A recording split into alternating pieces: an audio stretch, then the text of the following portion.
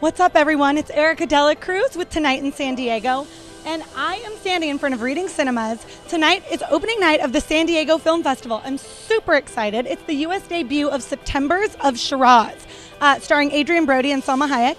We're going to have Adrian walking by here in just a couple. I'm here with Alan Siegel, the producer of tonight's opening night film, September's of Shiraz. Tell us a little bit about how this story resonates with you in terms of the context of the festival, which is social justice. I read the book about 6-7 years ago, and actually I couldn't sleep for a week. And I thought, you know what? This story needs to be told because people need to know what's going on in the world and what's happened. And actually, it's our world today, with people trying to get out of their countries of origin and escape. And talk about social justice.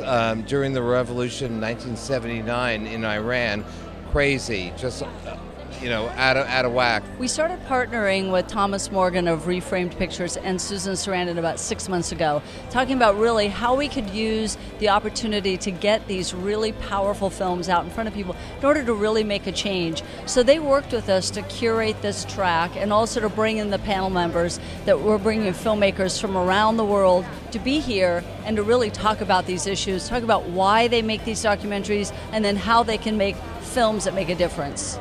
It takes place during the Iranian Revolution, where a Jewish jeweler who had been selling jewels to all the people in power in Iran suddenly realizes that life has changed and he's in mortal danger. And who better than to play a role like that than Adrian Brody? Exactly. And he does a marvelous job, yeah. So I was speaking recently with Salma Hayek a little bit about this film and her role in it. How was it to work together? She's pretty much a jokester, and in a film like this, in the context, do you break character right after a scene type thing, or do you sort of stay in the roles on set? It's a balancing act. I mean, we all know what our responsibility is, and frankly, you have to do what you need to do to convey it truthfully, and beyond that, you're free to make the experience enjoyable, because it is a wonderfully collaborative process. It's not quite enjoyable to delve too deeply into the horror that's I was referring to, but there are a lot of other elements and beauty and communication that is wonderful to catch glimpses of. The film's about to start. I'm going to head in. Can't wait for the Q&A. I'm such a film nerd, it's ridiculous.